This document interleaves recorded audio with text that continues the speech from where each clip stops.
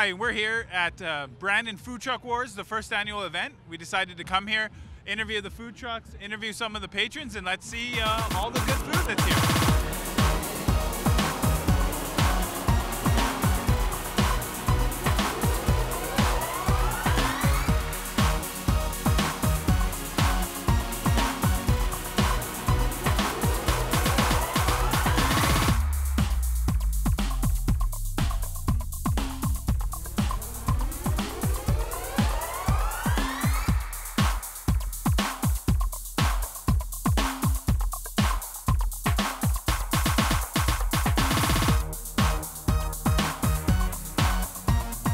Hi, I'm here with Jay from Smoked and Sauced Mobile Barbecue, and we're here at Food Truck Warz in Brandon, Manitoba. How long have you been in the food truck industry? This is our very first event in the food truck industry. We have a wealth of experience in the kitchen, but this is our very first event, and we're pretty excited for it. So. Nice, that's awesome. And what made you decide to get into the food truck industry? We all just have a passion for cooking, a passion for barbecue cooking. We love smoking food, so we just decided to pool it all together and bring it here tonight. And if there was one item on your menu, what would you recommend for everybody?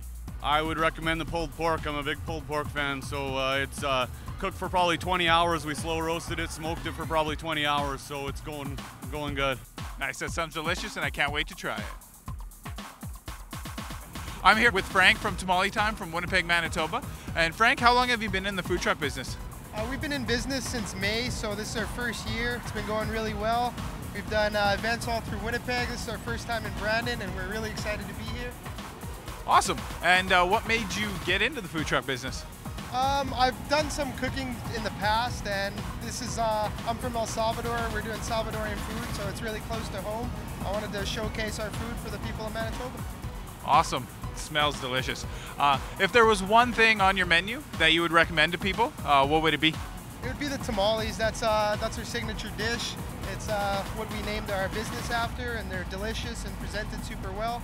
I think Brandon would enjoy it. Awesome. Well, I can't wait to try it. Thank you, Frank. So what did you have today? I had a chicken tamale. And how is it? And it was very good. It's from Tamale Time. It was great. Great. And what do you think of this event? I think this is a great event. Awesome event. Like, whoever put it on should get a hats off. Awesome. Thank you. Hi, I'm here with Daryl Walski, one of the co-organizers of this event. First things first, how did you come up with this idea? Well, I can't take credit for this, Trevor. We were, Jody Sass and myself were partners on this. We were driving to the NHL draft in Chicago in June, because my real job is I work as a hockey agent, so I would go in there to see some clients, and we were somewhere around the Wisconsin border, and Jody came up with the idea, and we thought, well, maybe it could happen, and we got a few trucks on board, and all of a sudden we had 4, and all of a sudden we had 6, all of a sudden we have 10, and all of a sudden we have 18, and we have a waiting list of about 15 right now that we didn't have room for. That's awesome. And like you said, it's just you and Jody. So from two of you, how long and what kind of planning, organizing, what does it take to put on an event of this magnitude?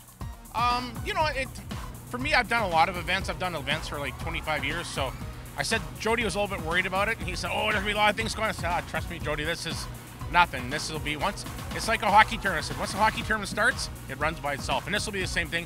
Of course, there's going to be little bugs here and there. We have little power issues and stuff. But other than that, not much we can do about the weather. So we're all good. All right. Well, thank you, Daryl. And we definitely hope to try all this food because it looks all delicious. I'm here with Mike from Mikey's D Barbecue from Manitou, Manitoba. I was just wondering, how long have you been in the food truck industry for? This is our second year running. Yeah, last year was our first year. Okay. And what made you get into the food truck industry? I like eating meat and cooking meat.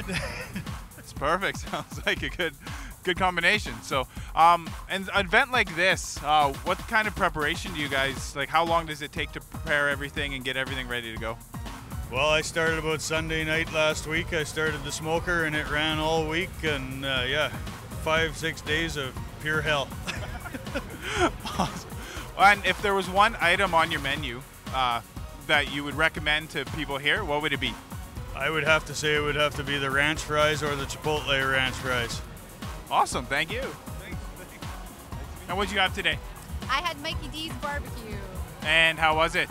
It was delicious. And what do you think of this whole event with Brandon? I think it's perfect. It's great. Everybody's out enjoying the day and eating the food, and everybody seems to be busy. It's great for Brandon. Hi, I'm here with Peter from Q Grill in Winnipeg, Manitoba. We're here at Brandon Food Truck Warz. How long have you been in the food industry? Food industry, Yeah. at least 15 years. And what has made you get into the food industry? We just wanted to bring something different, unique to the streets. Yeah. And you guys have won People's Choice Award in Winnipeg 3 years in a row. What do you think it is that makes people love your stuff? I mean, we're different right off the bat. You notice it. We're a food cart. We're not a food truck. Yeah. We have original food, right? Everything's house made, original, unique. Put a little twist on it. Awesome. And if there was one thing on your menu that you would recommend to people to eat today, what do you think? What would it be? If you haven't had it before, you got to try this spicy mayo Hiroshima. Yeah. It's a little crunchy, creamy, it's spicy. It's really good. Looks good. Awesome. Sounds good. Everything looks good, and I'm anticipating to try it. Thank you very much.